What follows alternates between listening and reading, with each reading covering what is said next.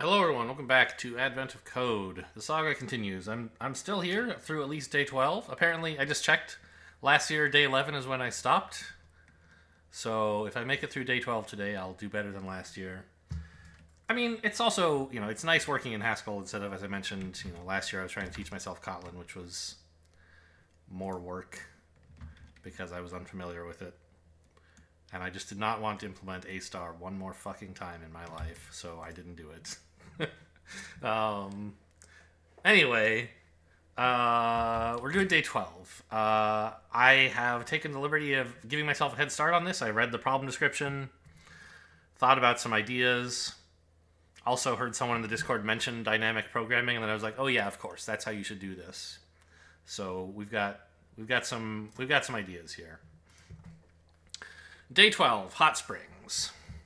You finally reached the hot springs. I didn't remember us looking for a hot springs. Why do we want a hot springs again? Okay, someone just told us, oh yeah, sure, I'll help you find the hot springs. But why did I want one? Pipe maze. Why do I care about this? Animal doesn't have anything to do with the pipe maze. Giant floating island made of metal. Parts to fix the sand machine. An oasis. Why am I looking for hot springs? What the hell? Maps. I don't know. I don't remember anyone telling me I was looking for hot springs. Hot air is mentioned on day 9, day 10. Oh, here it is. Day 10 pipe maze. You find signposts labeled hot springs, pointing in a seemingly consistent direction. Okay, sure. Anyway, back to day 12. You see steam rising from secluded areas attached to the primary ornate building. As you turn to enter, the researcher stops you. Wait, I thought you were looking for the hot springs, weren't you?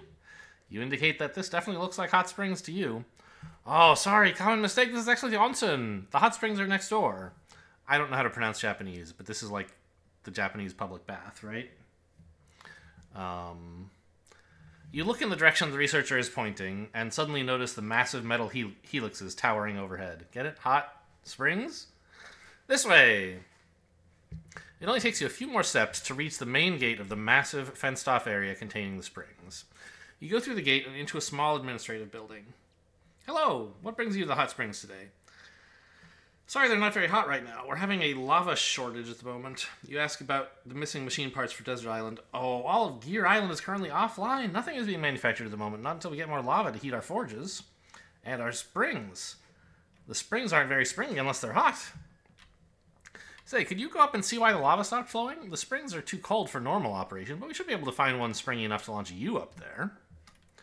There's just one problem.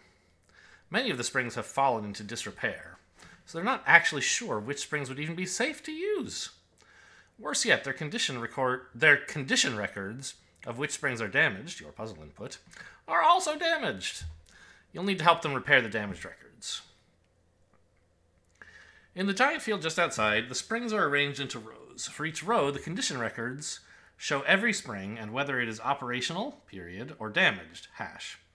This is the part of the condition records that is itself damaged. For some springs, it's simply unknown, question mark, whether the spring is operational or damaged.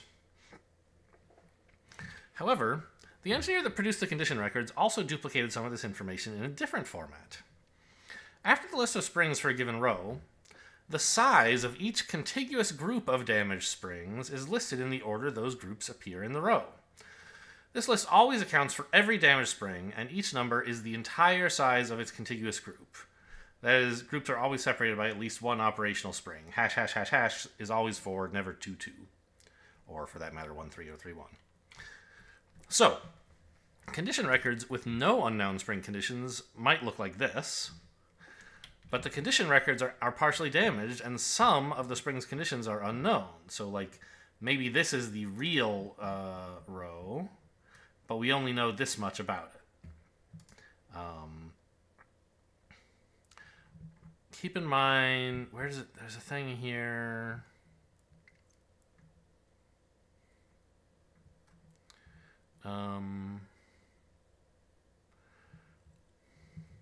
duplicated in a different format. This list always accounts for every damaged spring. So, like, this stuff here, the numbers are known to be correct. There's no errors in the numbers. We're to use the numbers to help us disambiguate the punctuation-based list and determine, like, how to disambiguate it.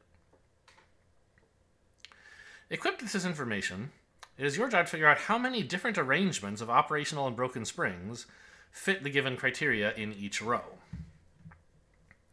So in the first line, by the way, this is like, this makes me think of nonograms, right? Is a Japanese puzzle type. Well, I think it's Japanese. I mean, it doesn't sound English, but I don't actually know. It's a puzzle type where you get stuff like this horizontally and vertically, and then you have to fill in a grid with, like, okay, some of these are hashes and some of them are dots. And, like, the whole grid is just question marks. They don't tell you usually ahead of time whether any of it's filled in. You just have to use the labels on the side. And usually you get a pretty picture at the end. I like nonograms. I did a video. It was like a mix of Minesweeper. I did this series, right? It was like 5 videos or something? 3 videos? 5, I think. Of a game that was like Minesweeper and nonograms kind of mixed together. I don't remember what it was called. Anyway.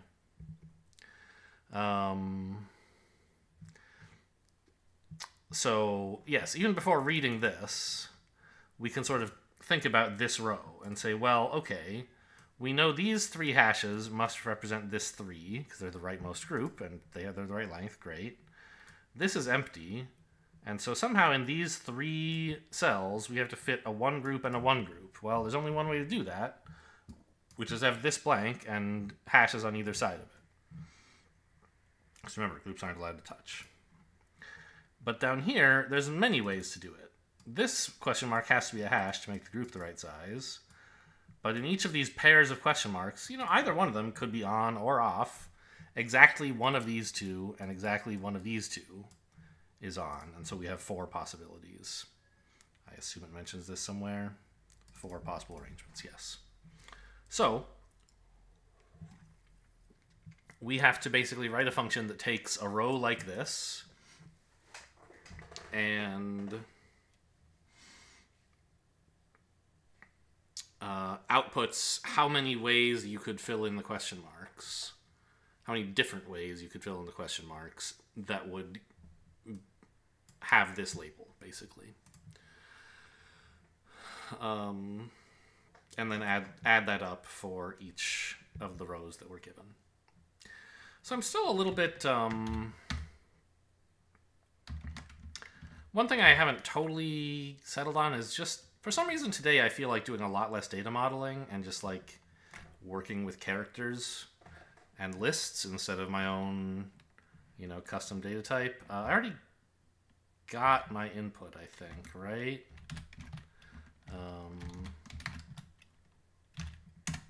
Yeah. So we can see that, you know, there are rows with a fairly large number of question marks, but none of them have like 20, right? I mean, we could write a little program to say what is the most question marks in any given row. And that might be an interesting place to start, honestly. Because the brute force approach to part 1 seems like it should work. We should be fast enough to handle that, I would think. The brute force approach being like, write a function to...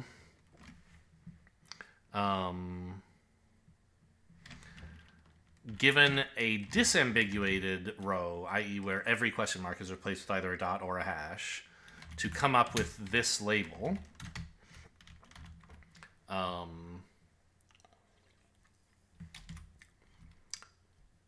Just try all possible replacements of question marks with either hashes or dots and count which one of them has produced the right label. That's obviously very inefficient.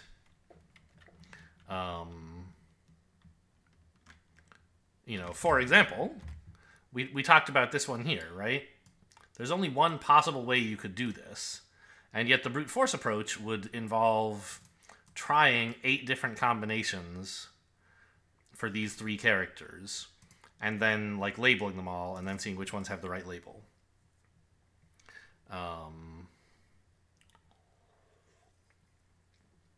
So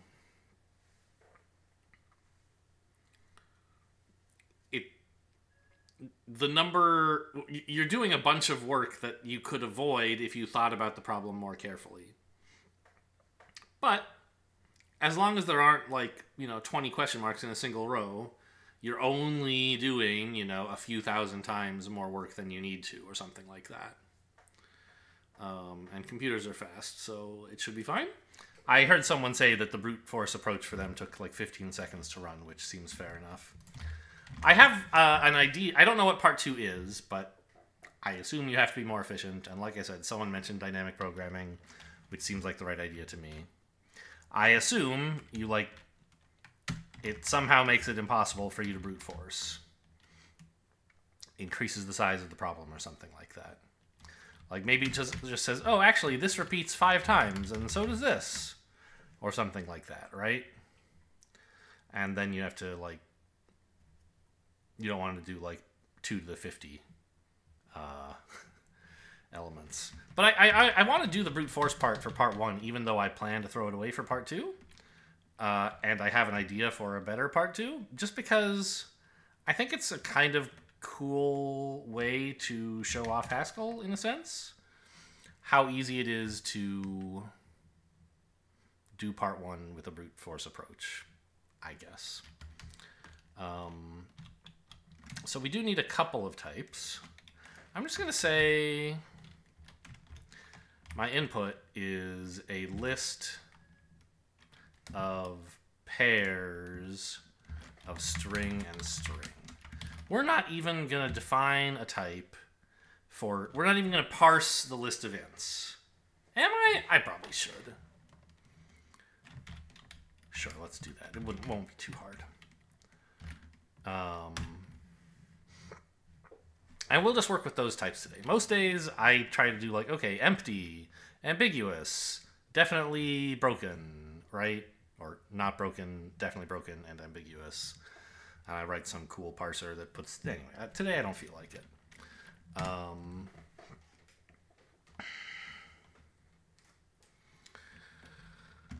So we need prepare. Prepare is map parse composed with lines, I suppose, where parse s is case span? Do I want span or break? Break is... I think I want break. Break is the one that matches... Yeah. So this will give me... Break takes a predicate and a list and gives you back a pair. The first element being all the prefix of the list that doesn't satisfy the property, the predicate. And then the second element of the pair is the first thing that does satisfy the predicate, and then the rest of the list. So what we can say is, we'll assume there's exactly one space. So there's springs, I guess. And then a space cons to a label, in which case we will return... You guys are going to love this shit. Or hate it. Springs, that's our set of spring constraints. And read of... This is... I'm just never this lazy, but... read of...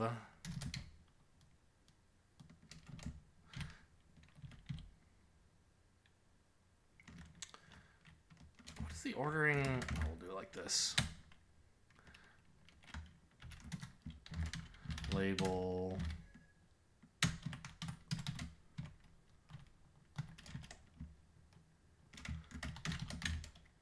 error no parse. So let's just check that this actually does work, right? Input to input. Part 1 is identity. so let's run this, stack run, and not run, but run. Yeah, looks like it parsed okay. We can look at the last element and see that it ends with 1, 3. And there's this. So how does that look? 2 dots, 8 question marks, 2 hashes, and a dot. Looks right to me. Okay, great. So our parser is ready, as long as we're happy to have a really shitty data type as our input. We've got that data type. I mean, this has all the information we need. It just like doesn't have domain types. It's using primitives instead, which is gross. But like I said, this is how I feel like doing it today.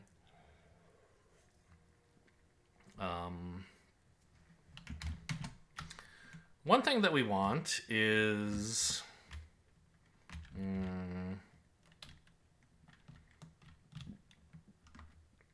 I want a function that takes a row and labels it. The funny thing is, I think all of this is only going to be needed for part 1. So let's just put it in here, where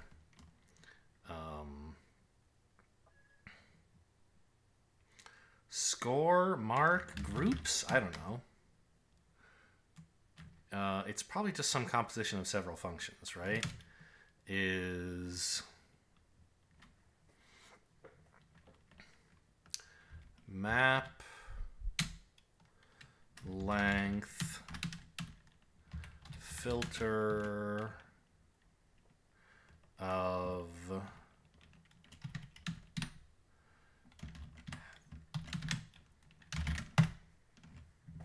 where the once I'm done writing the function composition, we'll talk about it from right to left. Group, I think. Does this type check?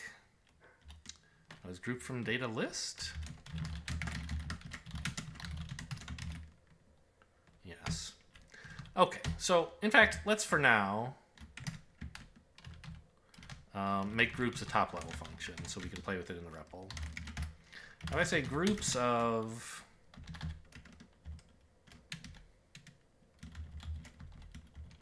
this, reload. Yeah, it says 131. Perfect. That's what I wanted. So we first call group on the input string, which partitions the list into chunks where all the elements in each chunk are the same, have the same value. So some number of spaces or empty spaces, those get grouped together. Some number of hashes, those get grouped together. Question marks would too, but we won't have any question marks in the input we pass to group. So it groups the list into chunks. And then I just say, I actually only care about the chunks whose first element is hash, because that'll be all the elements in the chunk will have the same, be the same as the first element. And then I say, for each chunk, how long is it? And that is the... Honestly, I could just maybe get away with not even naming this function. That's how to compute the label for I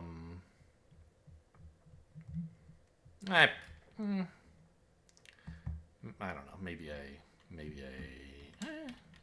need groups. Maybe I don't. Well, it's a nice little atomic piece of functionality to extract out anyway. Whether it needs to be extracted or not is a different question.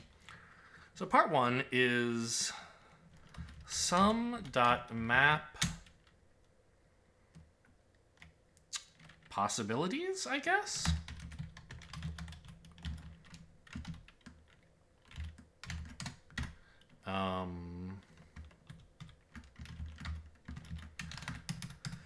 Possibilities of S and L is... Oh, don't use L. It's a terrible variable name. It looks like a 1 or an I.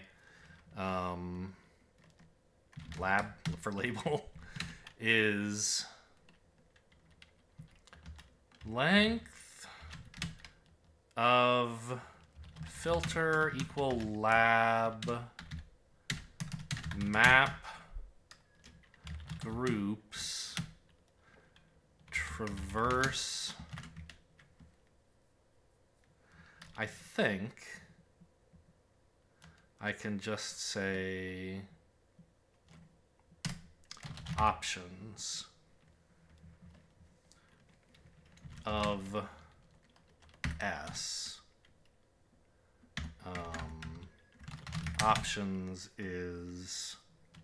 Options of question mark is, well, it's either a dot or a hash, and options of anything else is just X. There's only one choice. Yeah, I don't know. I'll use pure instead of writing an empty list. It's the same thing. So are we getting close yet?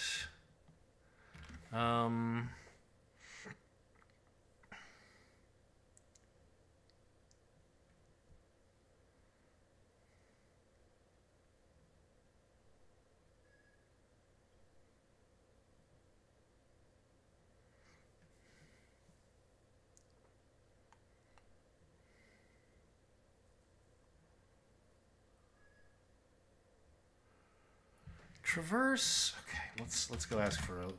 Oh, this is the whole report, huh? All right. Well, what type do I think possibilities should have? We'll see if GHC agrees with me on that. Possibilities. Well, I mean, obviously it will, right? No, it might not agree with the. Oh, hang on. Hint. There you go. I forgot I didn't have the right type here. Okay, so I believe this is a solution to part 1. How does it work? Well, let's ask a different question, which is how should it work? And then we'll run it and see if it actually works. The idea is, gosh, traverse, man, what a function.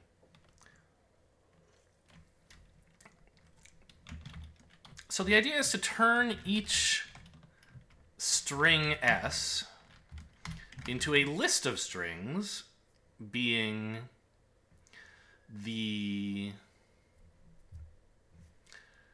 all the valid ways we could substitute something in for a question mark.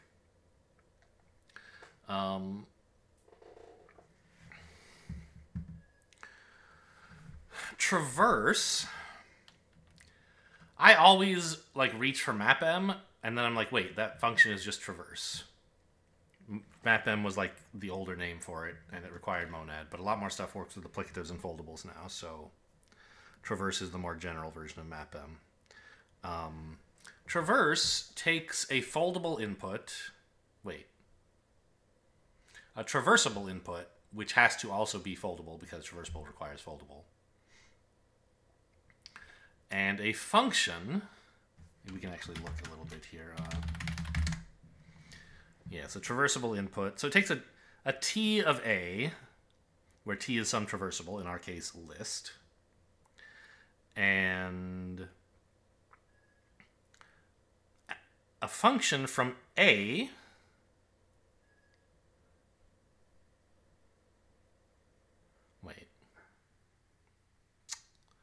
what is the type of...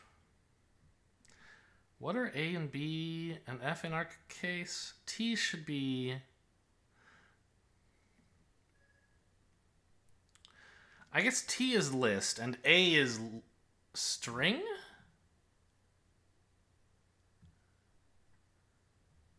Yeah.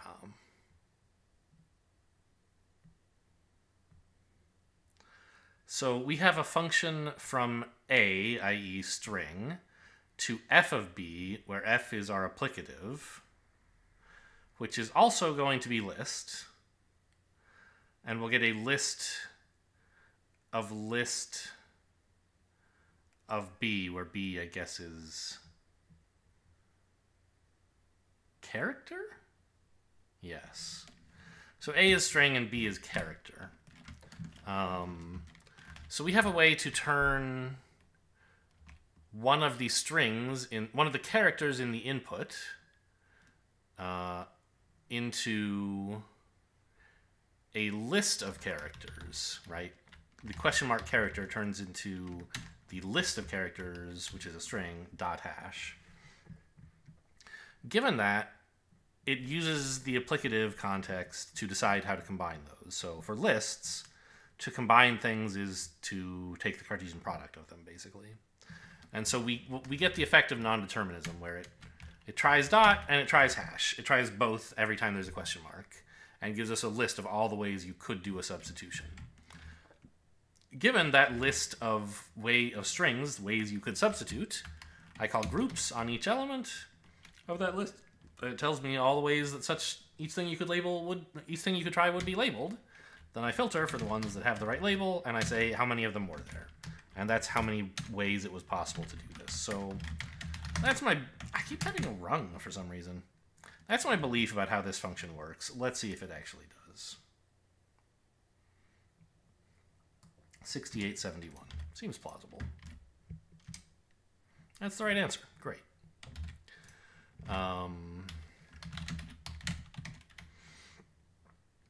So we'll just commit that bad boy. Day 12, part 1.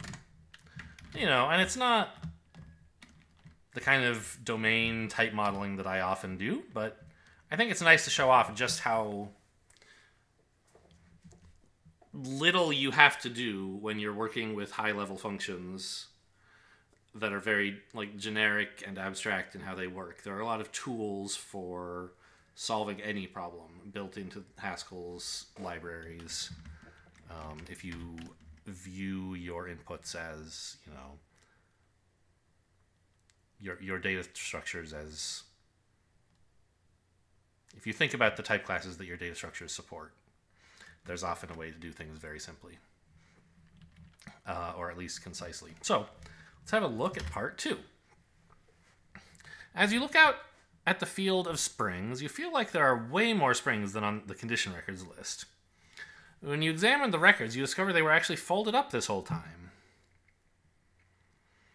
To unfold the records, on each row, replace the list of spring conditions with 5 copies of itself, separated by question marks, and replace the list of contiguous groups of damaged springs with 5 copies of itself, separated by commas. Yeah. So now we're going to have 5 times as many question marks on every row. More than that, even, because there's extra question marks added between each group.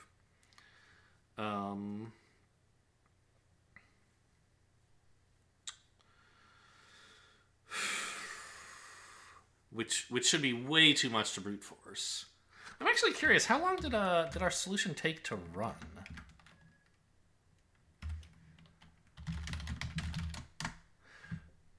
Because it seemed pretty fast, right? Okay, 5 seconds. A little bit of that time was in the stack overhead of stack deciding whether it needs to rebuild or something, but if we really want, why not? We'll in stack work install bin. There's the executable for us that it built. If I just timed this, it's 4.1 seconds. So still, fairly slow. And if we have 5 times as many question marks, then, we did 2 to the k work. 2 to the 5k work is, I don't know, a lot more? I'm too stupid to figure out the ratio there, but it's pretty big. I guess it depends on what k is. So the point is, brute force will not be sufficient here.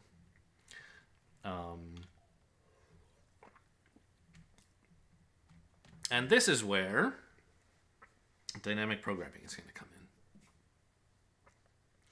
in. Because I briefly thought some about oh, maybe I could teach this thing to solve nonograms, right? I could teach it, this is a 3, and so there must be blanks around it because it matches with this, and then you can remove 3 from the end of the list or something. But like, that's not how computers are very good at doing stuff. You can only I don't know. You could go back and watch my Bomb series for examples of how like teaching a computer to play a logical game actually tends to go. There just are too many special cases. Even if you write very abstract rules, there's still edge cases you haven't thought of, and problems that can't be solved with the methods you thought to teach the computer. If you just teach it a way to explore the search space as quickly as possible, it'll get there much more quickly and accurately than if you try some set of heuristics. The chess and Go people figured that out eventually, right?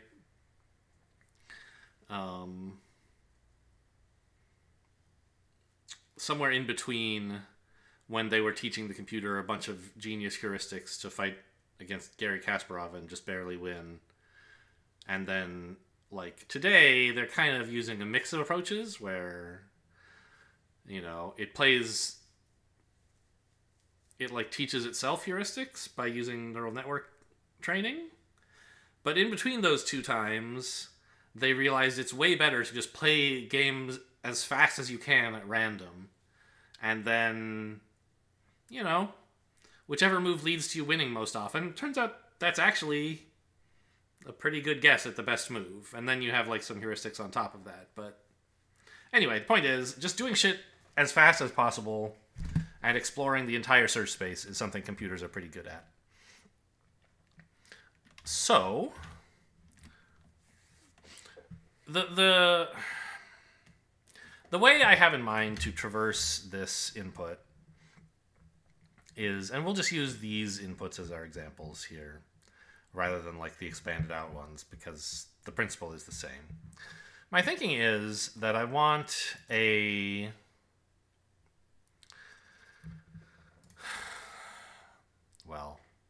I guess I could start with a brief lesson on what dynamic programming is. There were some people in the the functional programming Discord who were not familiar with that term. But it basically just means like memoization to...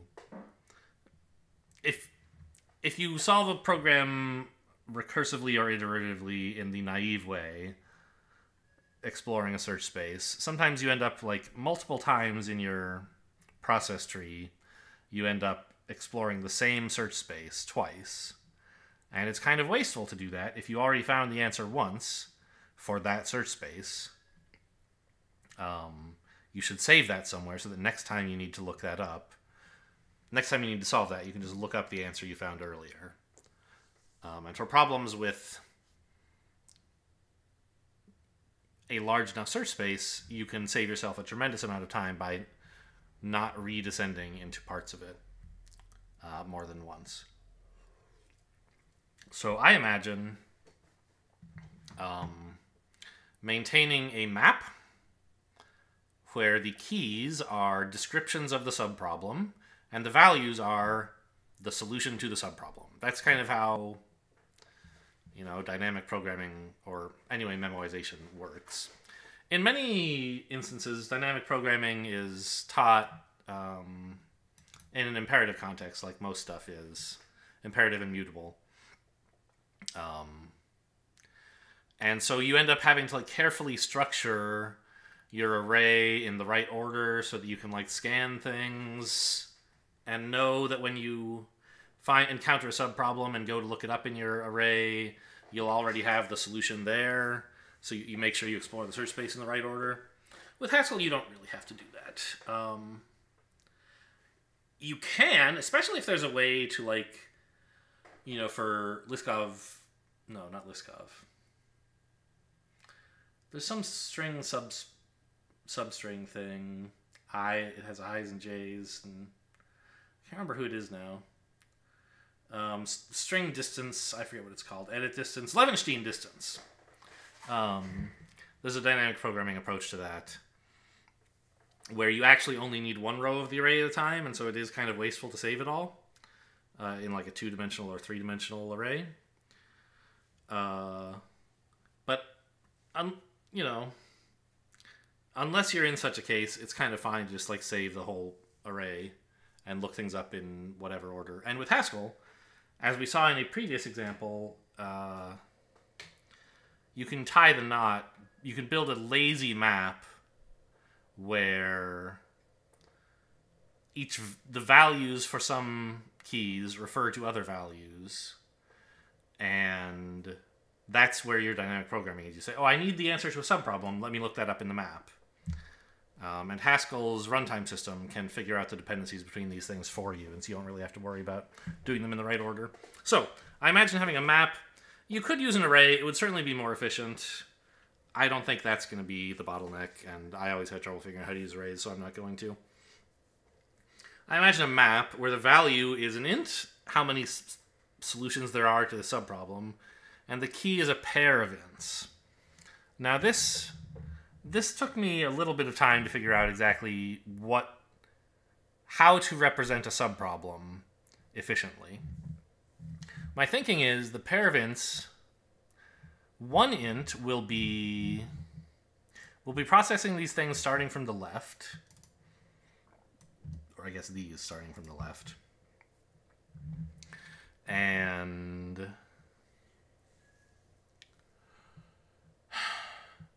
one of the ints will be the index in the list that we're working on, assuming everything to the left of that is already handled, and everything to the right of that we're figuring out how many ways to solve that.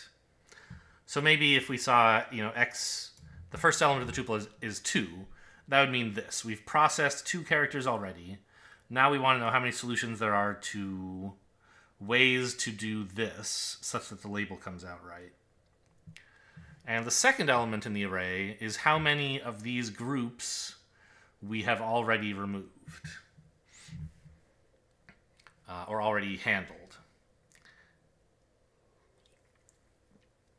So I think that's enough information to uniquely describe a subproblem. And we can arrange, I think, that is all we need.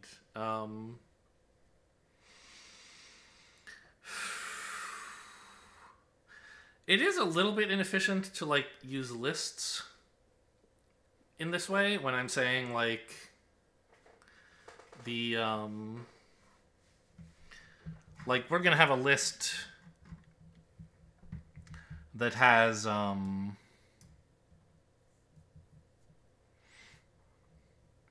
this many elements. If I say drop 5 of them, it's a little expensive to drop 5 and then compute that, but it's probably fine. If we were really concerned, we could use data.sequence, which is a type of linear container that supports efficient splitting at arbitrary indexing and splitting.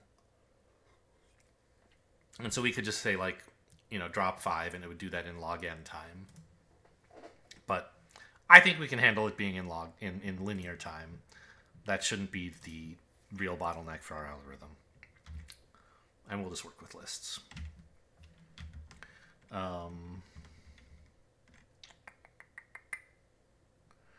So maybe I should actually do something now, finally? We need data map lazy as M this time, because we do want a map where the elements are thunks that can look at each other to figure out how to finish building.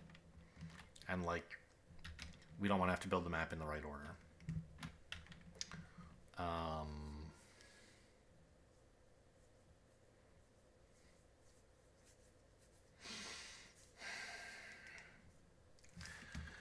So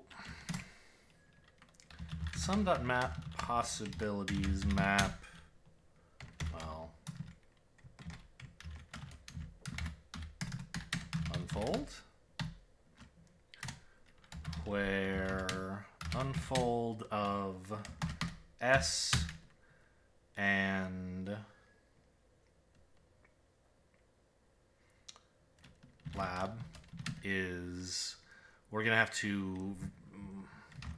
Is there like what's the function I'm thinking of? Intersperse or intercalate? I can never remember. Intercalate.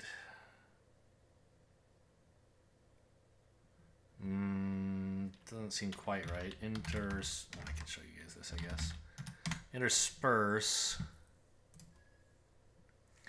an A and a list of A.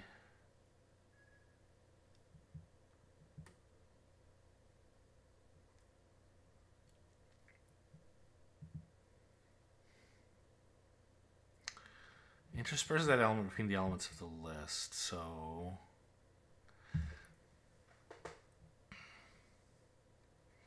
if I had, well, let's just play around in the REPL and see what happens. Import data list. That's fine. This is just in the REPL. So if I say intersperse, no, I don't want intersperse, right? I want it, I don't know, maybe I do. Intersperse, comma, between replicate 5 dot hash? Or I said comma, but I typed the right thing, which was question mark. So what does this do? This is not the input I wanted. So do I want intercalate this? Oops.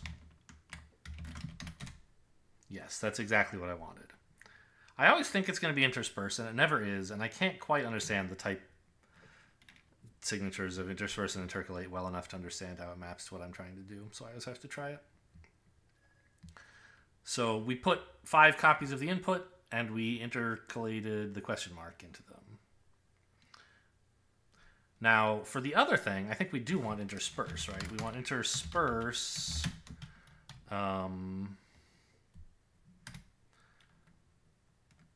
Actually, we don't. Are we supposed to put anything in between the labels? No. Okay, so we don't need anything. We just need we need something like, okay, so say our input list is 1, 2, 3. We need to repeat 5, right?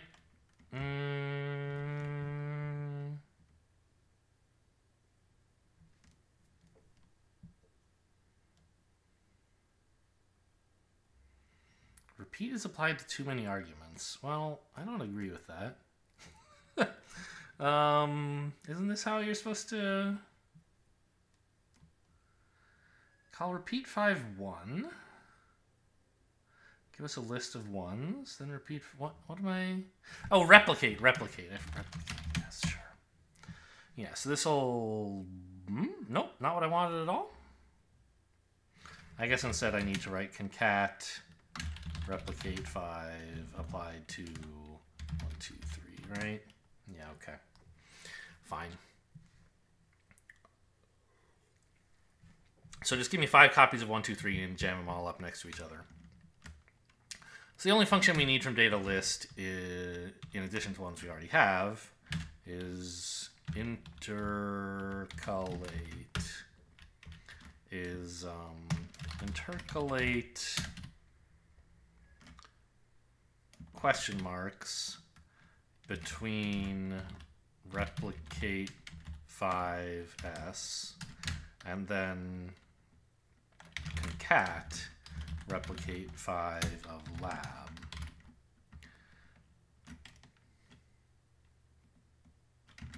Qualified as M.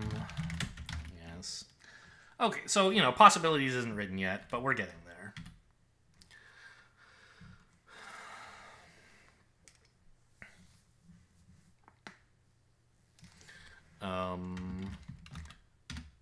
Possibilities of S and lab is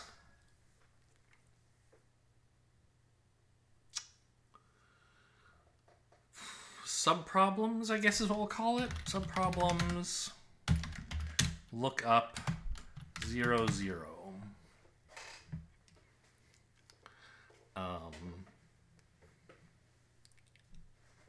We're just going to say, okay, I'll just assume all the subproblems are solved. Tell me what the answer is for having processed 0 characters from the string and 0 groups from the label, i.e. the beginning of the problem, the whole problem, where subproblems equals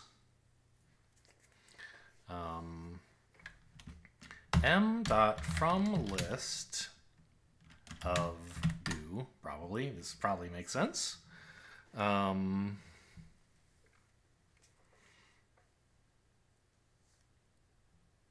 Does it?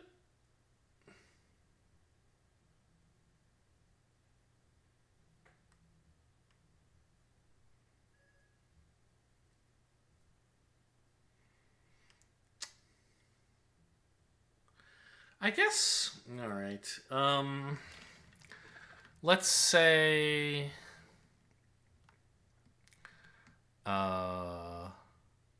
we kind of have to get a range here because we do. When you're doing this tie the knot of building a circular data structure, you have to have all the information to build it up front, so you can call it all and build it all in one go. And that means I need to know all the indices we'll never need to look up. But that's pretty simple. We can do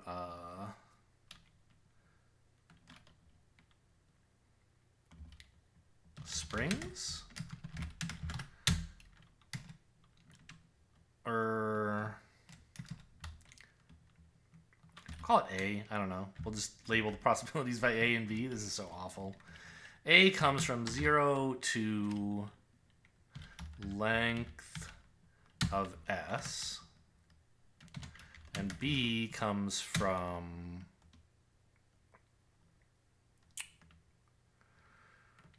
0 to length of lab. And then we just say pure of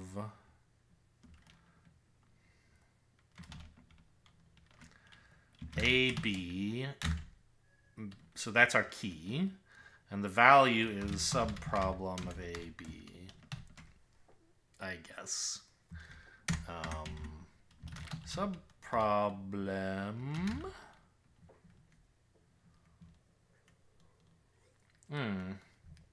Yeah, right. This needs to be able to refer to the map of subproblems.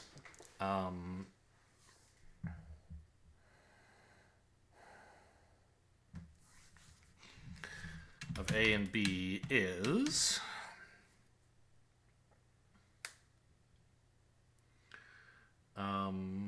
let's see.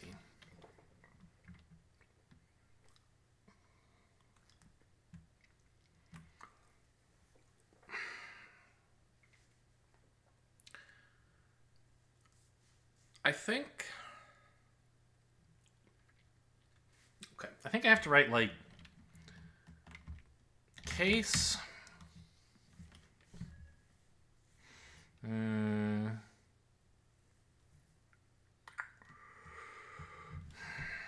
drop A of the spring list and drop B from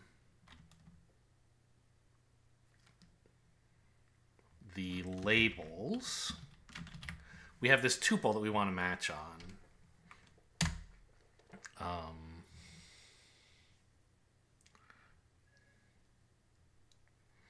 So first of all, we have a few things we can say. If the list of springs is empty, and there's at least one more item in the label list, then there are 0 ways to solve the problem. We needed to put one more labeled thing in, and there was no space left to do it.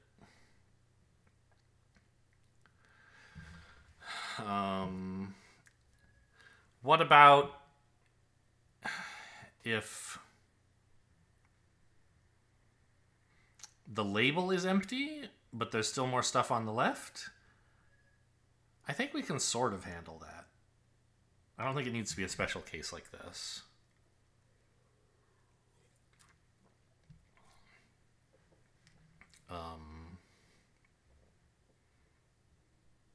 Oh, I guess we can say there's one way to solve this problem. If there's no springs left, and the label list is empty, yes, you have solved the problem. Congratulations.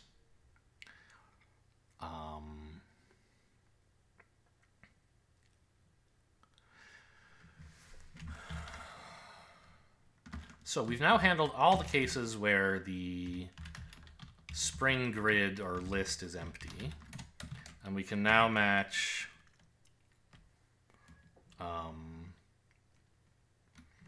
X? I don't know. I kind of hate this. X's and Y's.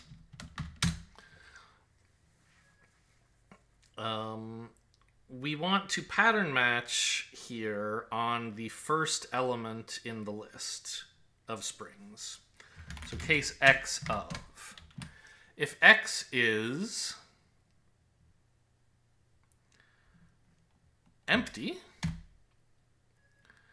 then we can say fine. The answer is just subproblems look up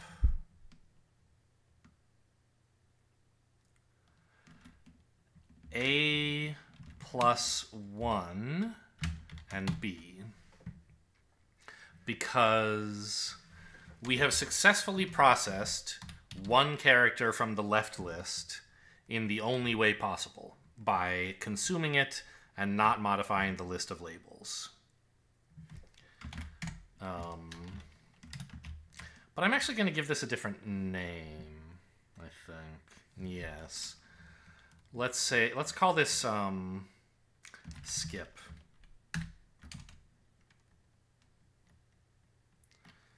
I want this.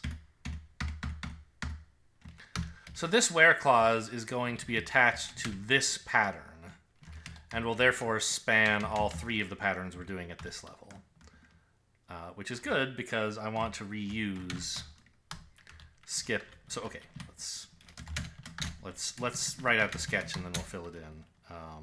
Use, and if it's question mark, it's skip plus use. Is that right? I think so. Yeah, that seems fine.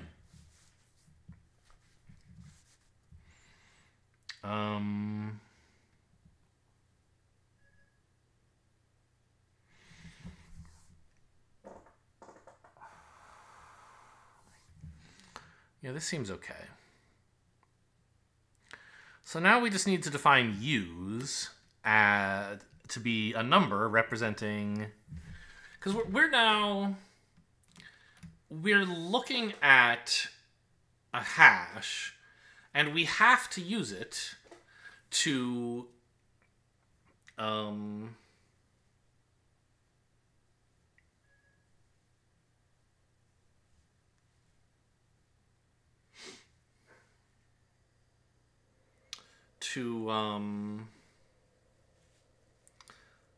it has to be the start of a group. We're going to arrange that we only get to this point in the code if we're starting a group at the current location.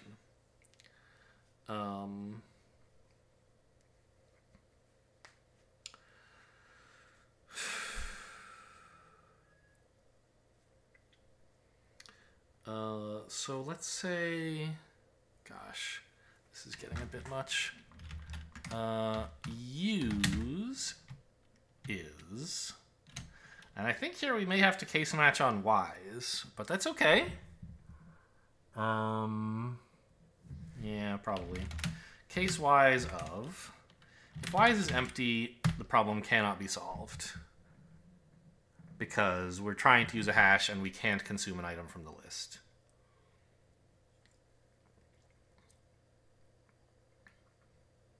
Yes, I believe that to be true.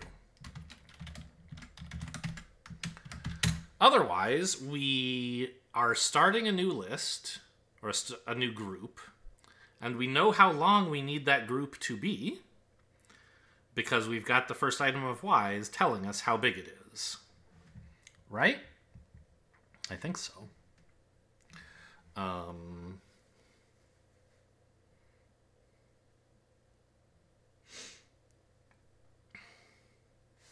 Is there like a function in data list called split at or something? That's what I want. Yes, that's exactly what it's called. Amazing. Give me that function.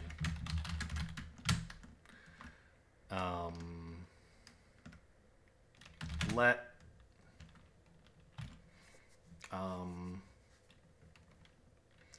prefix suffix be... Ooh, what does split at do for...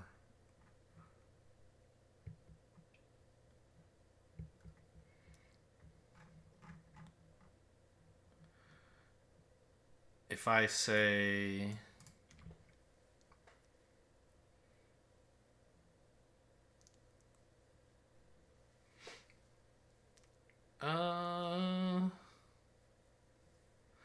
If I try to take more items than there are, yeah, that's a problem. I want that to be like, sorry, I couldn't do that. Somehow, but of course its type doesn't even allow that, so... Okay, so I need some more sophisticated way to check that the prefix of the list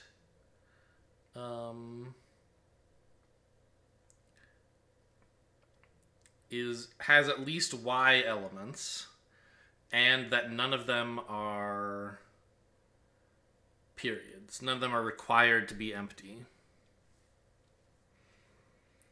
How do I do that?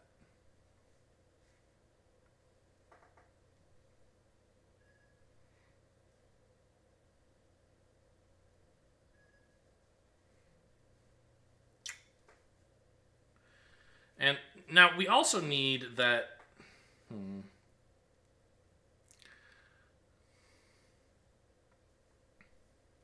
that the element after y is either question mark or blank.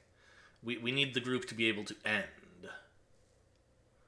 So we need to take like y plus 1 elements from the list.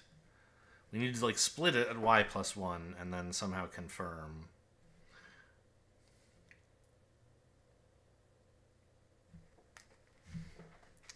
I don't know.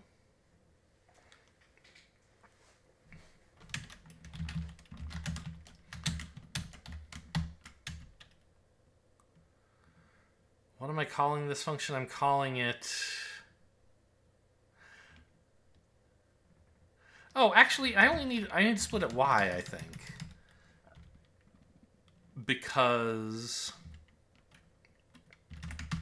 I've already looked at the first character in the input list, and I've determined that it means I want to use the item. Right? So I need the next...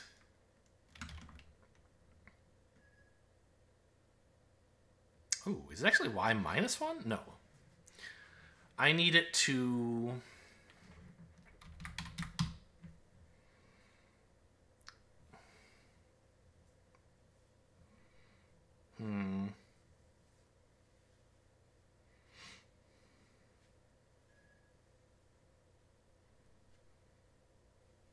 I need to start with y minus 1 hashes or question marks, and then have exactly 1 period or question mark, right?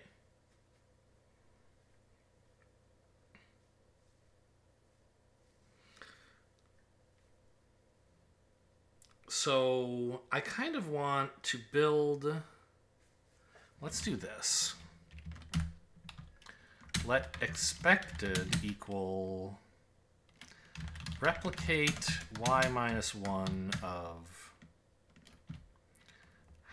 hash, and then a dot. That's sort of what I'm expecting, but I'm not accounting for the question marks.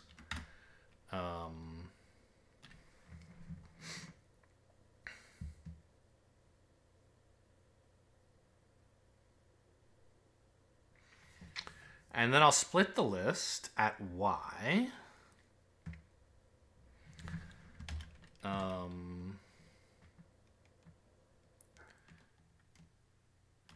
Actual, we'll say, is prefix, no, zip with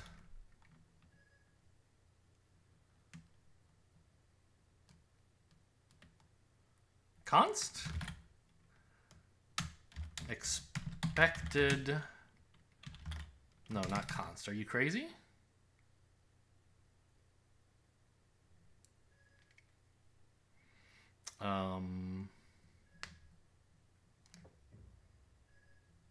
Match? We'll call it match. Zip with match, expected and prefix. In if actual equals expected, then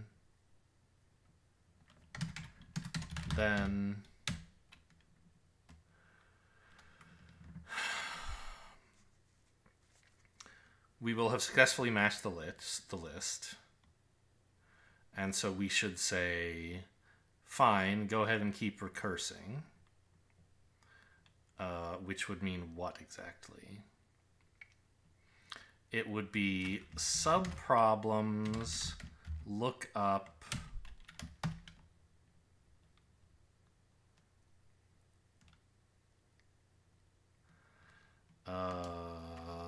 we have consumed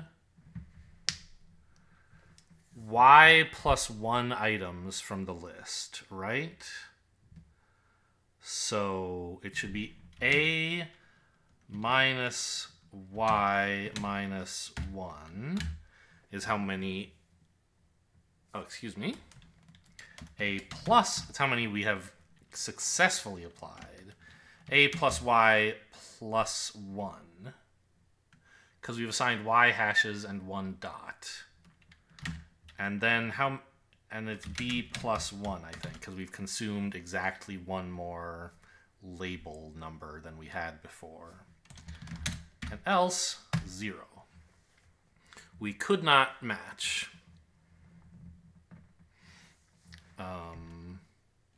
This is obviously getting long. Let's just find match here. Match of question mark. No, our prefix is the second one. Match of anything with a question mark is true. No, is not true. Match of a question mark is A. And match of anything with anything but a question mark. I'm running out of letters, guys. P? Q? So, if the prefix of the list we were working with has a question mark, then the result of matching is just whatever was actually expected of us. We can work it either way. If we expected a hash, great, we'll put a hash there. If we expected a dot, we'll put a dot there.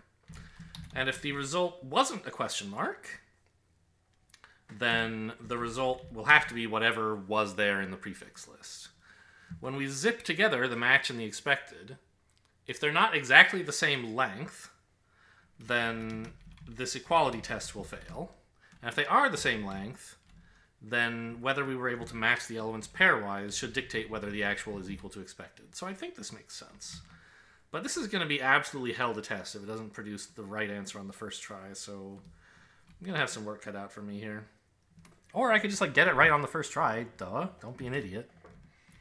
There's still some more to do. It has inferred some types I don't like, apparently.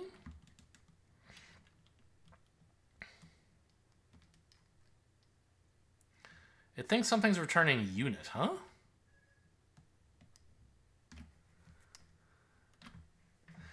I think it thinks that possibilities returns unit.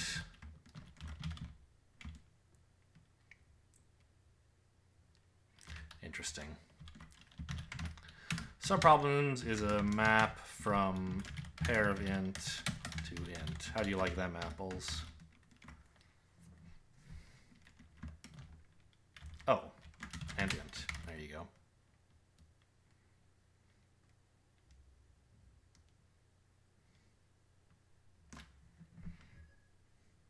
Subproblems is applied to too few arguments, you think? Oh, right. Subproblems isn't a function. It's just a map. Subproblem is this function.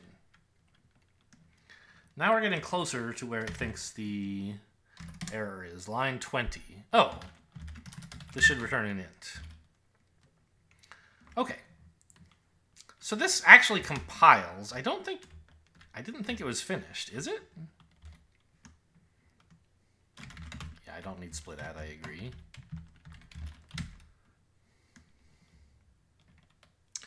Oh yeah, very funny. Characters are, I mean, sure. Any complaints other than that I don't handle all characters? Wait, why are you telling me about... I don't know how to have... Like, my GSCI currently... Oh, can I do M... How do you help... how do you remove a module from your import list?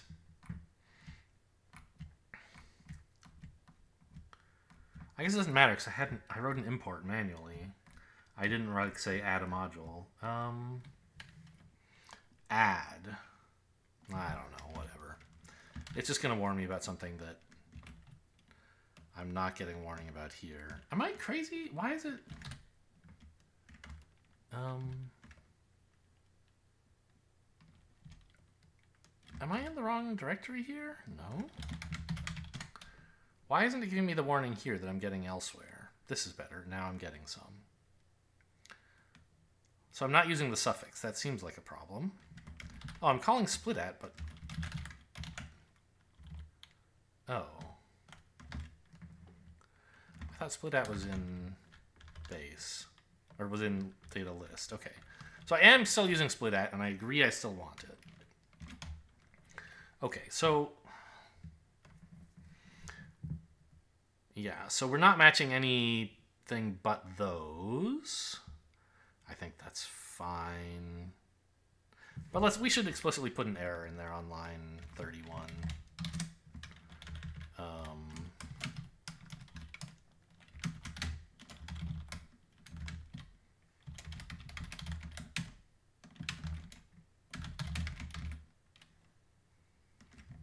Oh, we'll even show C so it gets the quotes around it. Defined but not used. Why is prime? Oh, do I not need that? I guess that's true. Because I'm just recurring with a count, an int saying skip y. So I can do that. That's true.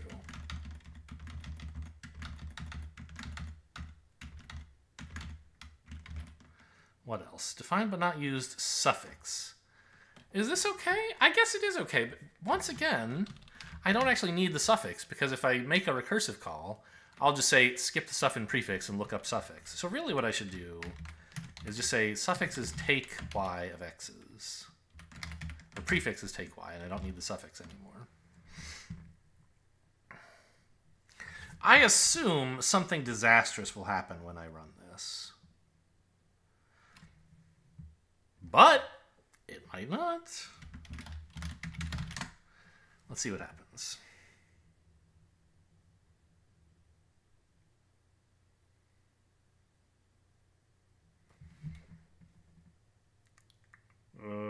That's a pretty big number. But, I mean, it might just be plausible enough, right? Wait, how do I forgot this, then that. There we go.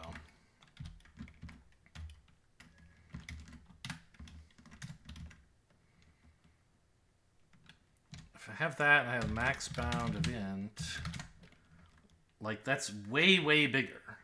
It looks like we probably fit all this into an int 64, which, I don't know. That's enough for me to try it, I guess, as the answer. Wouldn't it be something if we were right here?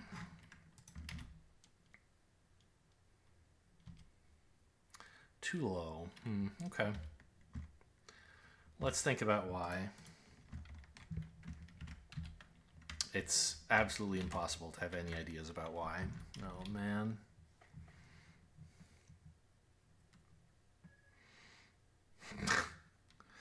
Uh,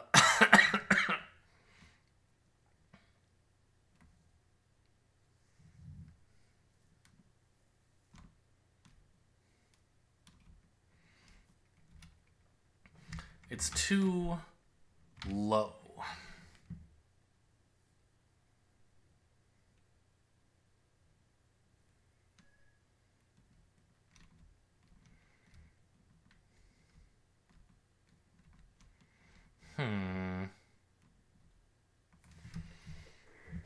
Okay, did I mean, the easy thing to do would be to say, maybe I got some numbers wrong here, because this is...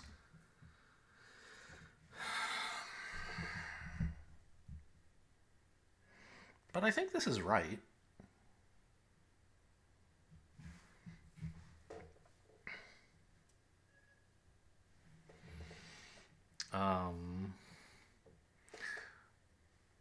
To solve the problem of...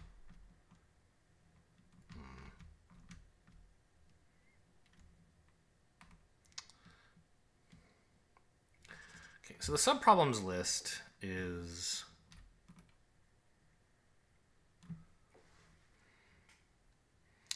just...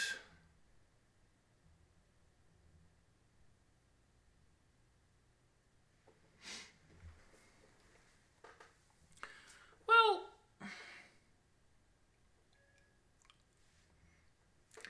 I guess we could also test this part 2 logic on our inputs from part 1, right?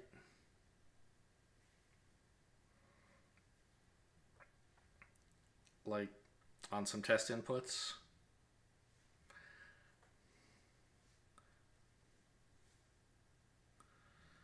Well, okay, maybe what I can do is the following.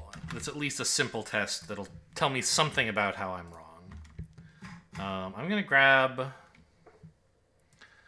one of these inputs that they give us in the test. And I'm going to say part 2 composed with prepare mapped over... Oh, actually, I don't even have to map. I can just supply a string, right?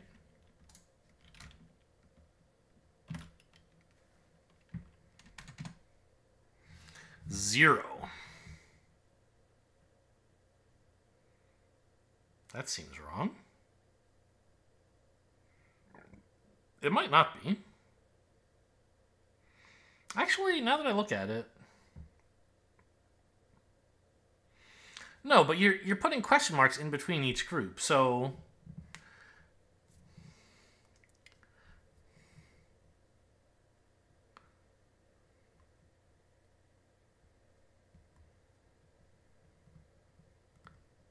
Shouldn't this return 1 still?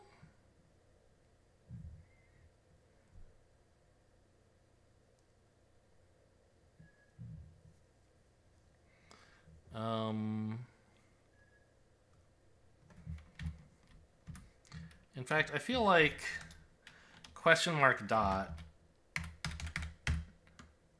this should also tell us there's only 1, right?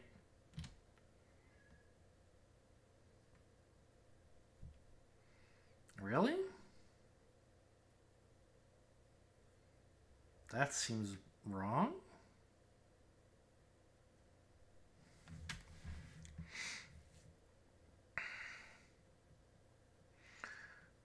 No, actually that does make sense. Because this expands out to question mark dot question mark. Like, and then it's this 4 more times. Why am I doing this in tmux? I don't know. It's that.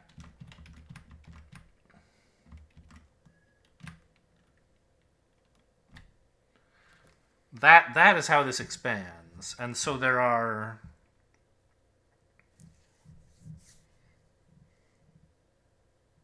Oh, and of course it expands out to one.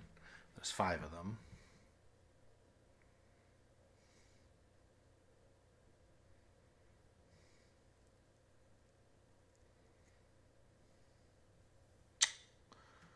I don't know. Something's a little bit wrong. I don't quite know why.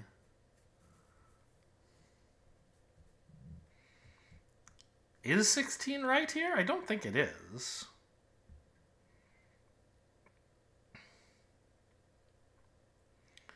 Because there are 6 places we could put a single 1. 6 kind of contiguous groups, right?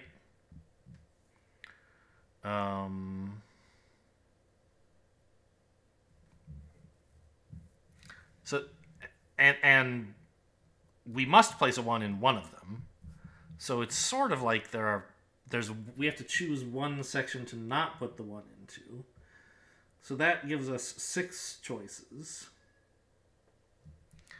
And then there are furthermore for all of these places in the middle, if we choose to put a 1 in any of these spaces, or a hash in any of these spaces, we have 2 choices about whether to put it on the left or the right. So there's something like 2 to the 4th, which is 16.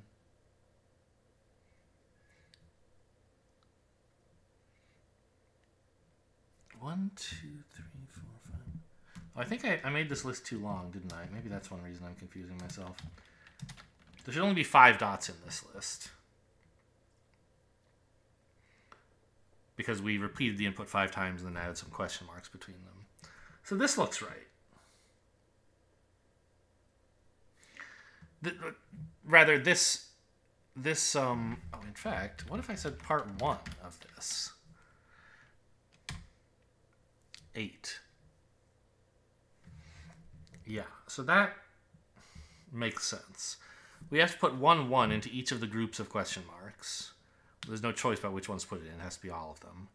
And then for each of the ones that are too wide, there are 2 choices. So we have 2 cubed, which is 8 possible ways to do this. Part 2, though, thinks there are 16 ways.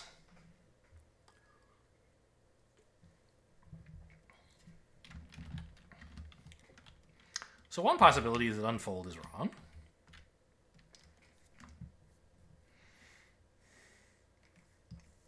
Doesn't look wrong to me, though. I mean, I guess nothing ever does, right? Yeah.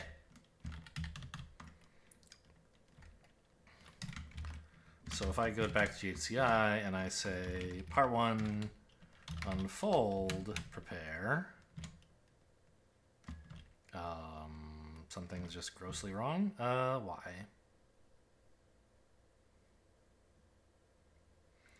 Isn't the type of unfold input to input?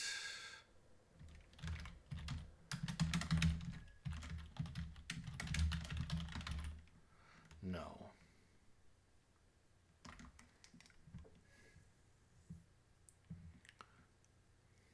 What? Why not?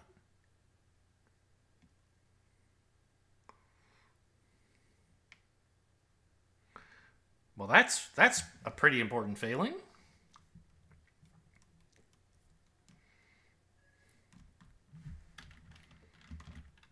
So what type is there actually?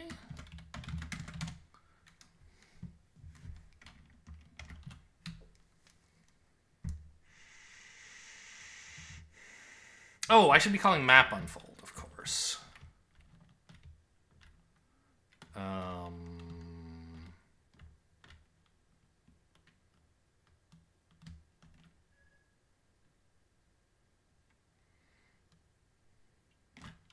Yeah, this doesn't take an input. It takes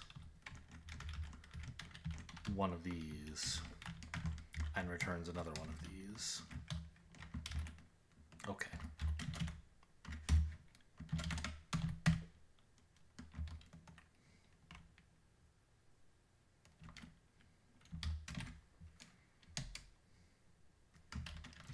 Map unfold. Oops, hey, didn't hit enter.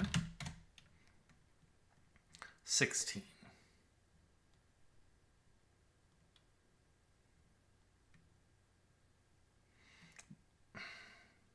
But didn't I manually unfold it and get something that should be 8?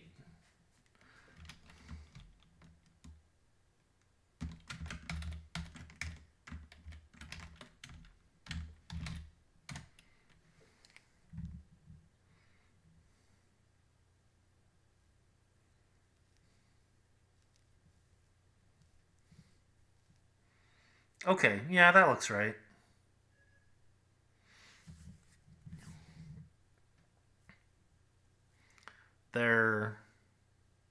We replicated the 1 5 times. We have 5 question dots, and all but the first one is preceded by another question mark. So there are 4 binary choices yielding 2 to the 4th or 16 possible answers. So I believe our unfold is correct.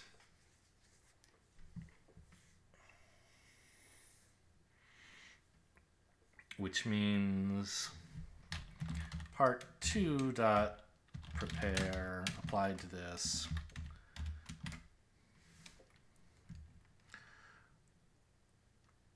should be 16, and it is.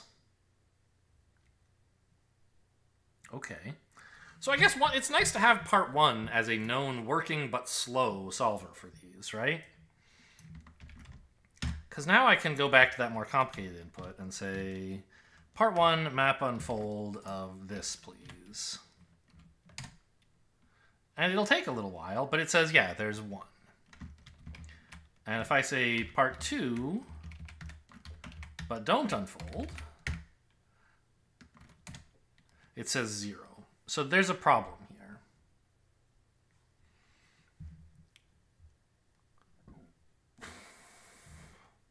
Oh!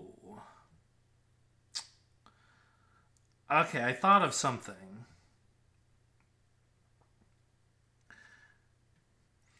A problem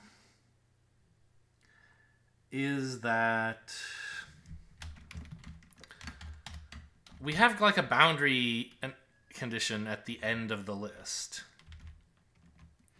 I'm saying we definitely need there to be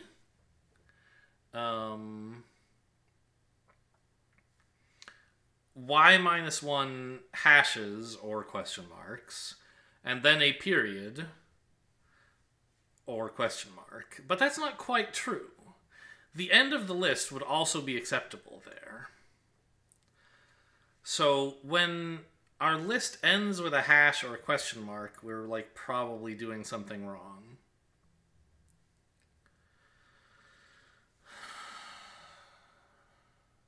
How do I handle that?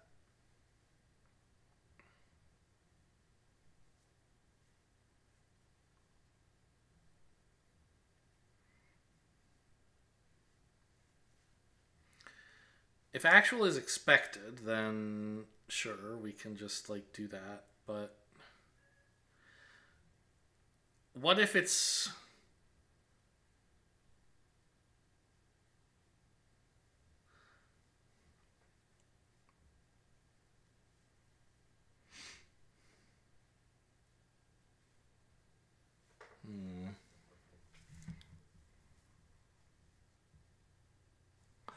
Can I multi-way if? Is that...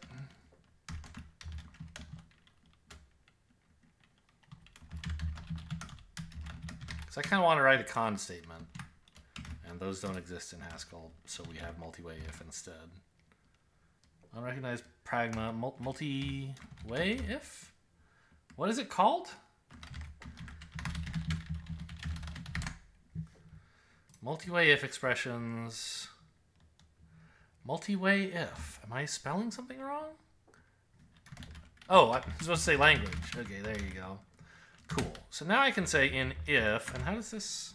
Yeah. If... like that? Yeah.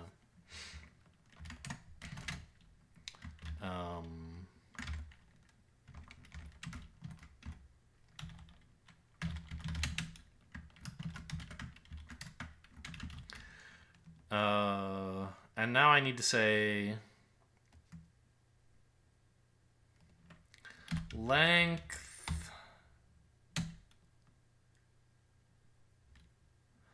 actual is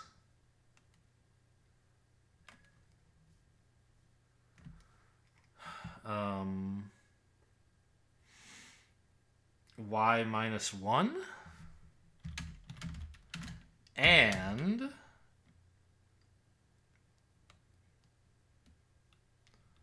take y minus 1 and actual equals take y minus 1 of expected. Then there's exactly one way to do it, right?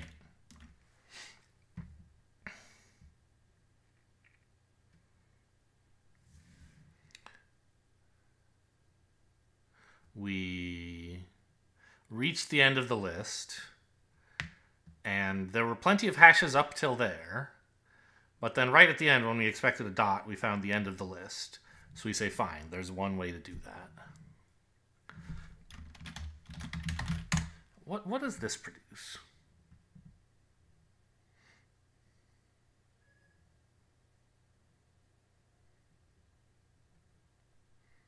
A number that's larger. Well, okay, so first of all, we should run this. Hey, it says 1. Okay, we might be in business. This is still a large number, but it's definitely not as big as an int 64.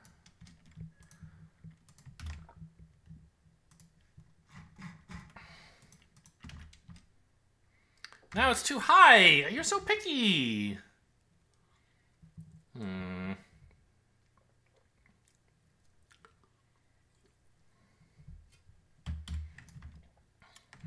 Okay. Well, we can go test some more inputs from our little sample of test inputs, right? Here's a longer one. Part 1. Oh, let's reload. Part 1. Map unfold the pair of this. Now, there's an awful lot of question marks. This is going to take a while. But I think it's like not so long that I have to buy a new computer.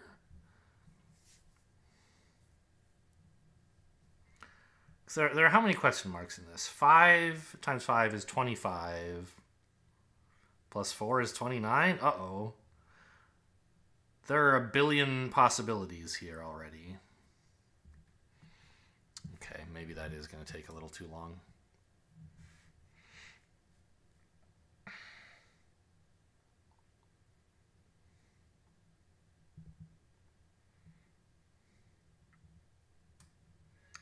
Let's...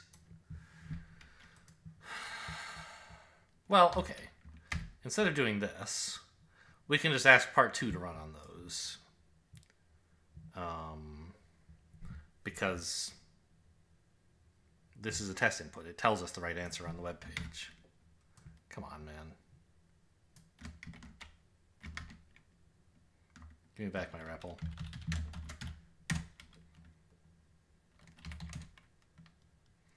Oh my god, it's in hell.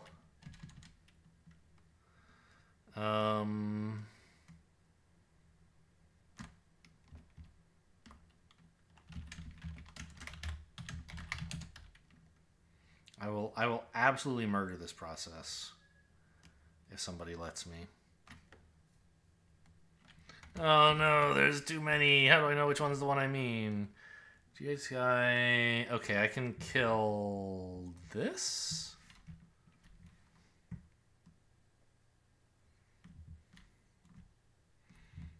I don't know what this other shit is, but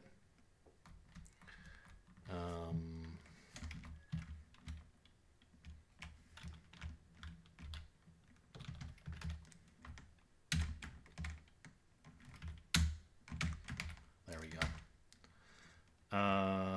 Kill. Just absolutely murder it, please.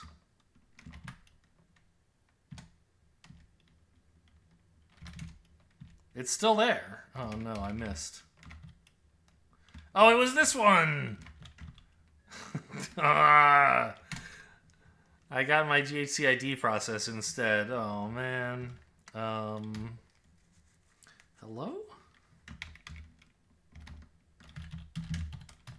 I think I can just say %1 here, right? Yes. How is it still saying stopped?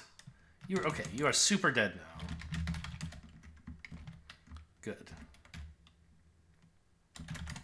So now I can say reload and gotta scroll way up here.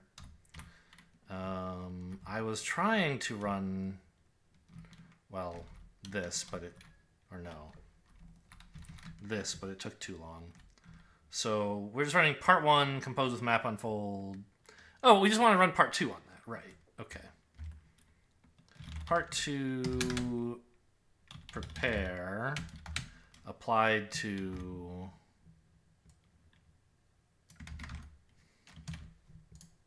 this. 16,384. That's, if you guys look here, that's correct. Okay, that's very exciting. So we must be pretty close to having a correct approach, and there's just like some edge case that we're not handling near probably the starter end of a list or something.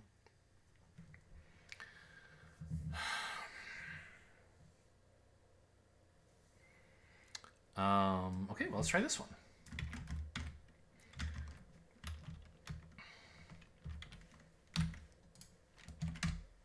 One, also correct. How about this one?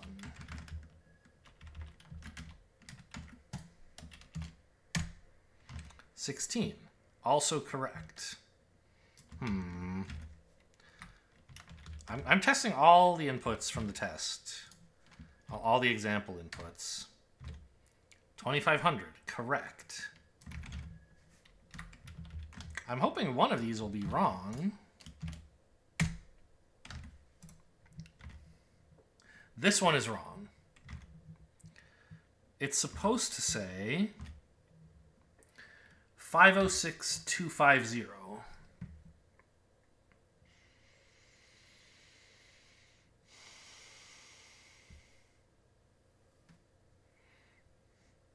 So we're pretty close. We're off by a factor of like 10%.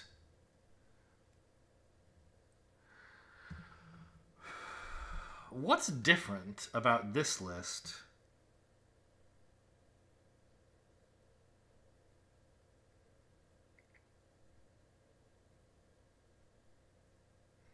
Compared to the others we didn't get right. Or the others that we did get right.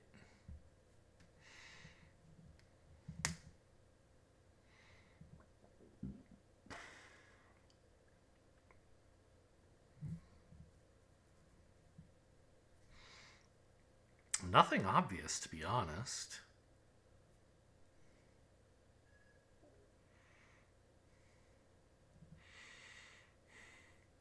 So what can we say about doing this by hand, actually? If I look at this... Actually, you know what? What's part 1 say about this? 10. There's 10 ways to do this. So, obviously, these first 2 question marks... Why am I using my mouse, weirdo? The first 2 question marks here must both be actually dots. There must be nothing there. Because if either of them were a hash, the hash range would be at least 4 for the first label. So that would be wrong. So those are dots. And then we get to this one. We have this much space to put a 2 and a 1 in.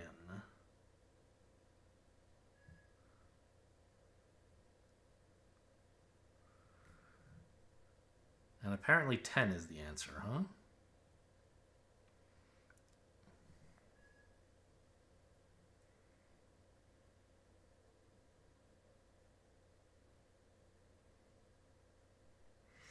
I guess that makes sense. Yeah, this is the triangular number for 4 that we're encountering, right? Because we have kind of 4 choices for where to start the 2. It could start here. Then these two would be hashes, this would be blank, and there'd be 4 places to put the 1. Or it could start here. There'd be 2 hashes, then a blank, then 3 places to put the 1. Right? Or it could start here. 2 hashes, then a dot, there'd be 2 places to put the 1. Lastly, it could start here, then there'd be a dot, then this would be the only place to put a 1. So yeah, 10. I agree. Which, okay, we know it's the right answer, so it's not a big surprise, but at least I can justify, like, part 1. The problem is I don't really know how to extrapolate this to, like, doing part 2. The problem is there are so many degrees of freedom that you can't easily solve, like, you know, when we looked at, up here, this one, right? You could kind of solve each sub-problem in isolation, say, oh, there's 2 ways to do it, except for this one where there's 1 way, and then combine them, because each of these labels takes up enough space that, like, you can unambiguously tell where one... There's a unique solution to each unfolding, basically, each section of the unfolded. Here, that isn't true. There's enough wiggle room left that you could put part of the 3 from the second unfold could fit inside of here, right? We could have the 2 start like this, then a dot, then a 1, then a dot. Well, 2 dot, 1 dot. But there's not really enough room for...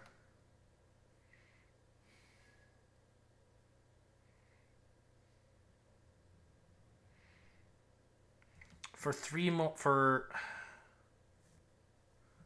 Huh. I actually feel like you should be able to solve these independently of each other and just, like, it's something to the 5th power.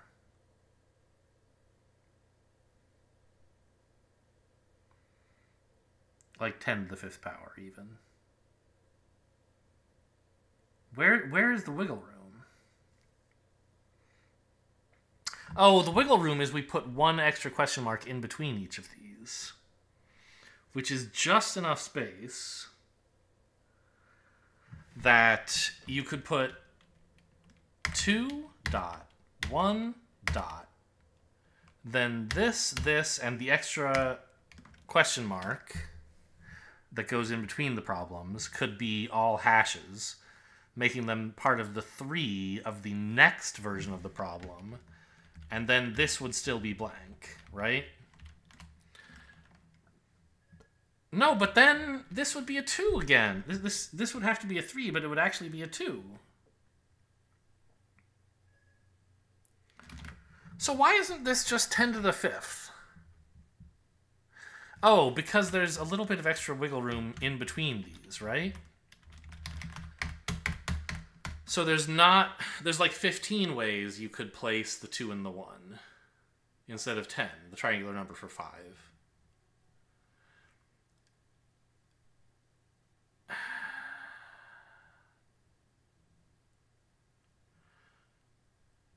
What's 15 to 5th? Are we close to that? 15... Oh, I have a REPL here. 15 to the 5th, please. Yeah, sure. That's too big. But remember, I mean, the thing is, 15 to the 4th times 10? That's actually, I believe, the right answer, isn't it? Yeah, look. 506, 250. That's the number we have here. 506, 250 is 15 to the 4th times 10. So that's why that's the right answer. The question is, why am I getting the wrong damn answer when I do this?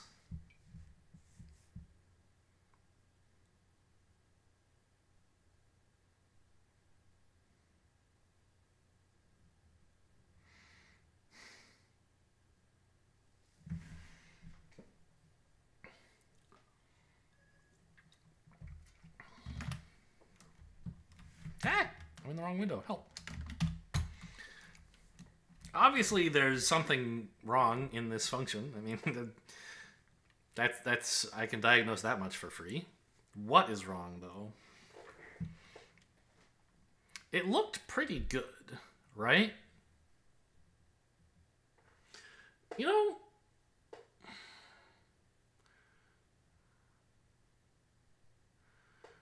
I had this brief thought.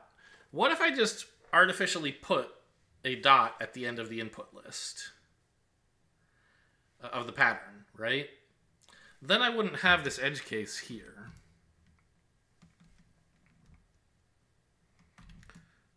I could just say actual definitely has to be expected. That seems kind of nice, right?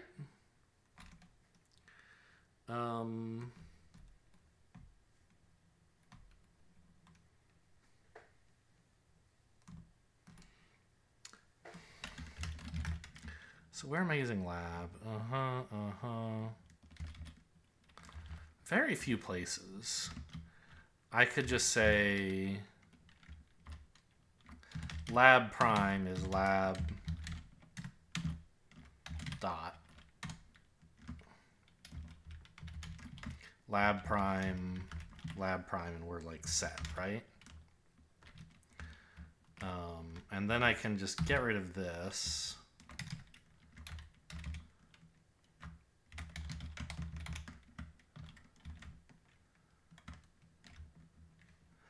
Put this back to a normal then form, then.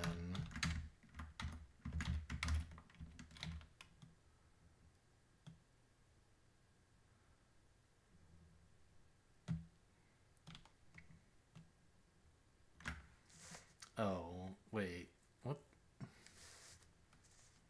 What do you mean types don't match?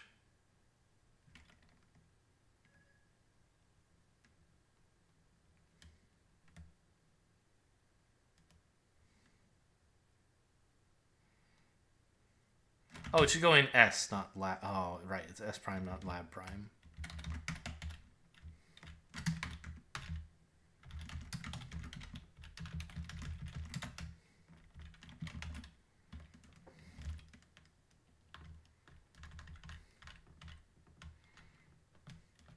It's really tough to make sure to scan for uses of the letter S, though. I think it was just that there were just that many. So let's reload here and make sure I haven't changed how something behaves. Ooh! I changed it so much that it got the right answer.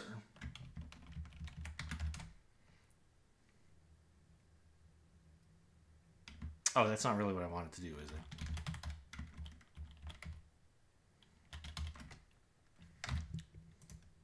Yeah, part 2 of that is still 2,500. Part 2 of this other one is somehow correct now. So there was something else about the ed condition apparently that I was getting wrong, I guess, when I had that multi-way if version. There was some other way that actual could differ from expected but still give me the right answer.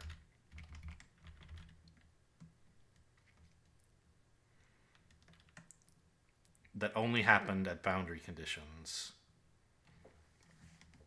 And adding one extra dot to the end of the input fixed it. I don't know what was actually wrong. Huh.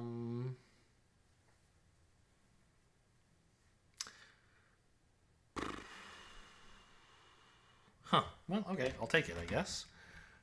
Let's get rid of multi-way if, I guess. Like, might as well get rid of these. And let's stack run one more time. We should get an answer that's slightly smaller than this, right?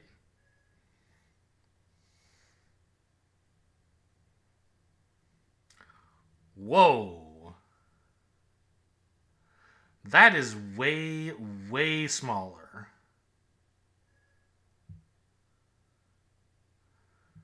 Okay, it's possible. I mean, we were off by some substantial margin for very small inputs, so sure, maybe I was off by a bajillion.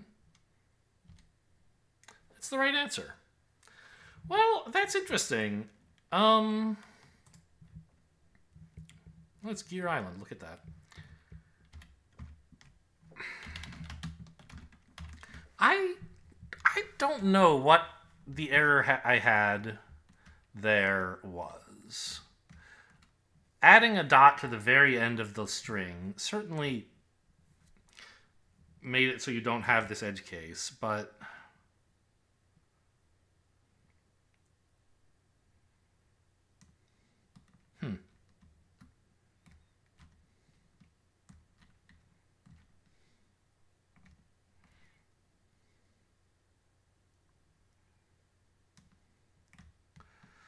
expected is, okay, there should be y minus 1 hashes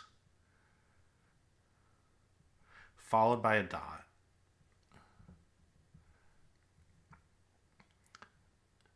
And the prefix is take y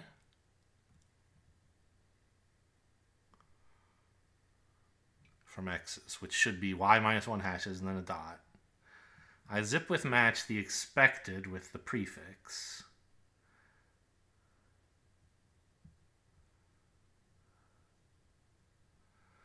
If actual is expected, then we recurse. And I used to have... I'll tell you what, let's get commit this. I mean, I think it's just going to be the whole file, but I still, you know, I like to look through... Yeah, okay. Sure, I don't want to look any closer than that. Day 12, part 2. So now that I'm safely cocooned in the warm embrace of Git, I can mess with my file as much as I want. I know I won't mess it up. So what I had here before was this. And I had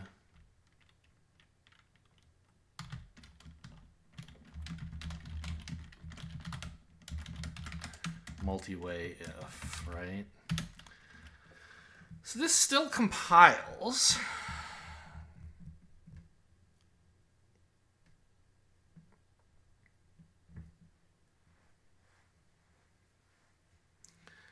And we can say, like, there's something wrong here, I think.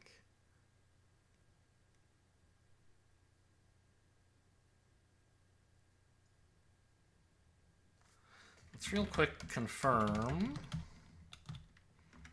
Part 2 is still wrong on this, right? No, it's correct.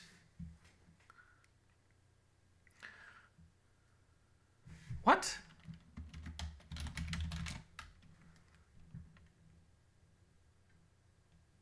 But this is the wrong answer, right?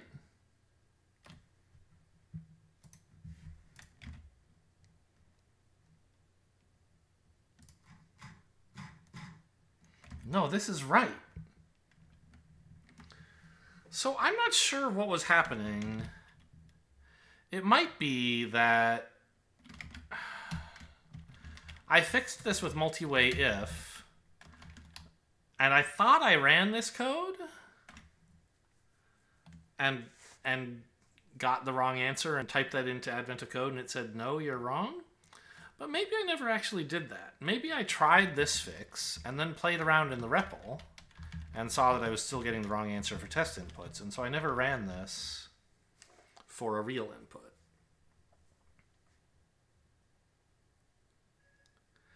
And I was getting the wrong result in the REPL because I forgot to reload?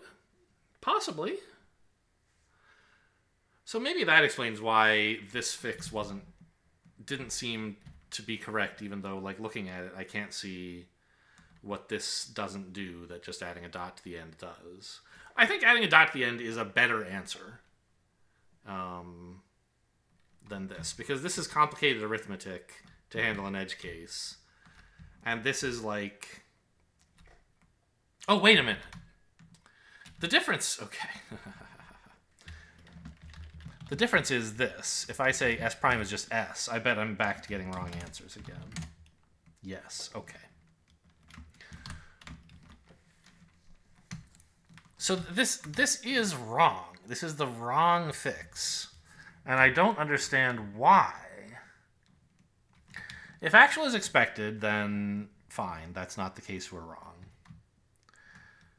if the length of actual is y minus 1, i.e. it's 1 shorter than we expected it to be because we're at the very end of the list, and the ones we did find... Oh, you know what? I don't even need this. I can say if actual is take y minus 1 from expected. Sure.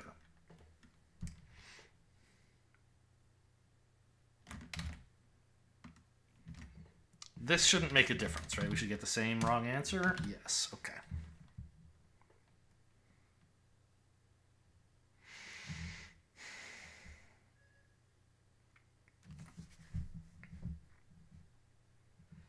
But how does adding a dot to the end of something fix things now? Maybe I have a different boundary condition somewhere?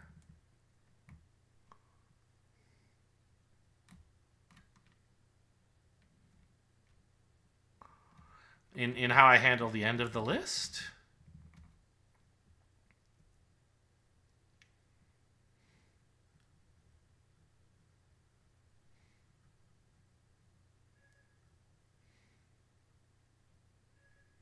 Huh.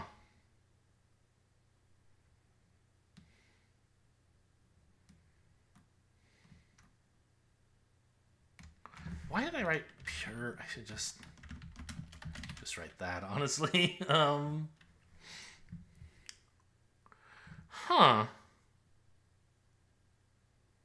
I don't know. I think I'm going to be done for tonight, but if somebody watching the video can tell me what is wrong with this attempted fix, I'd be interested to hear it, I think. Let's get checkout dash p, throw away the multi-way if stuff. Yeah. Throw that away. Split that. Keep this. Throw that away. And then we can just git commit day 12. Simplify string. Okay. Hope you guys enjoyed. Thanks for watching, and I'll see you next time.